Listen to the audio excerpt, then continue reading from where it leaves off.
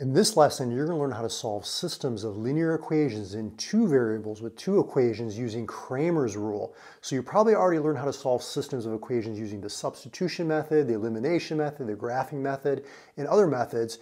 But in Cramer's rule, what we're doing is we're using matrices and specifically the determinant of a matrix. So let me show you how to work through this with this example right here, 2x minus y equals 7, x minus y equals 4. Hey, now an easy way to set this up is to go like this, x equals and y equals. And what we're going to do is we're going to take the determinant of a matrix divided by the determinant of a matrix. Same thing for y, the determinant of a matrix divided by the determinant of a matrix.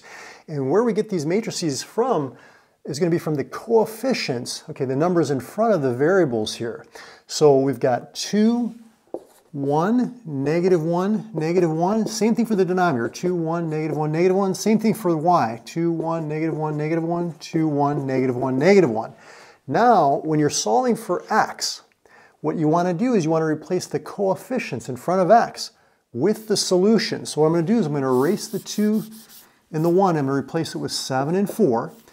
When I'm solving for y, I want to replace the coefficients in front of the y with the solutions 7 and 4. The denominator I did not change. I just left those as the coefficients in front of the variables there for both x and y. So that's all we really did was we just changed the coefficients for x, the coefficients for y in the numerator. Now you see these vertical bars. That means to tell us to take the determinant of the matrix. Just a refresher, the determinant of a matrix is going to be this diagonal, a times d, minus this diagonal, b times c. Okay, so that's a quick way to do it. So over here what we have is 7 times negative 1, which is negative 7, minus negative 1 times 4, which is negative 4. Of course, when we subtract, that's like adding the opposite. It's negative 3. Over here in the denominator, this diagonal, negative 2, minus this diagonal. Negative 1 times 1 is negative 1. When we subtract, it's like adding the opposite. That's equal to negative 1. And so we have a negative 3 divided by a negative 1, which is 3. So that's what x equals. For y, it's going to be the exact same thing. We take this diagonal, 8, minus this diagonal, 7. So that's 1.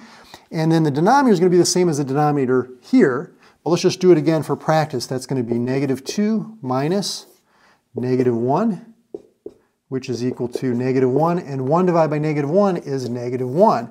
So our solution is going to be 3 comma negative 1. And that just represents where these two lines would cross or intersect. If you want to see another example, follow me over to that video right there, and we'll do another one.